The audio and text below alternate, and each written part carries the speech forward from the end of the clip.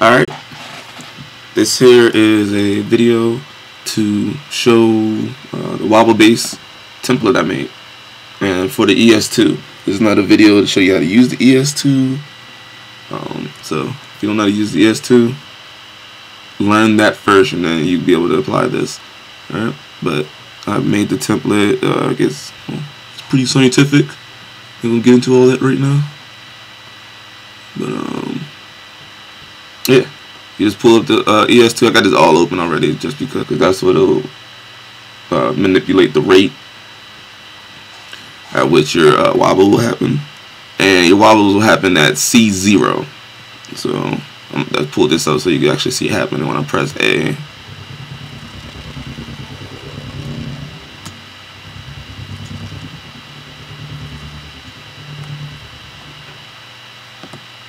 Oh, well, it's not connected yet. That's just the actual bass.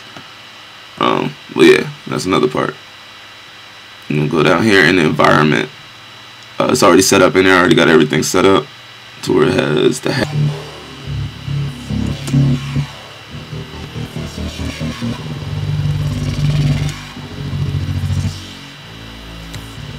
And it stops after that. Alright. And so the biggest thing about that is it's going to be playing. It's playing while you're actually wobbling the bass. You don't want that. So what you want to do is come over here to the channel with the ES2 on it and go to key limit. And you want to take it from -2, cut out all those lows, and start at 1 since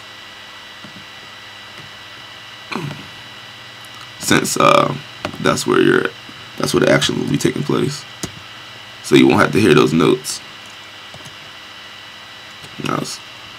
Now when you press it now, so you'll see the LFO move, but you're not hearing anything. But when you press up here and then press,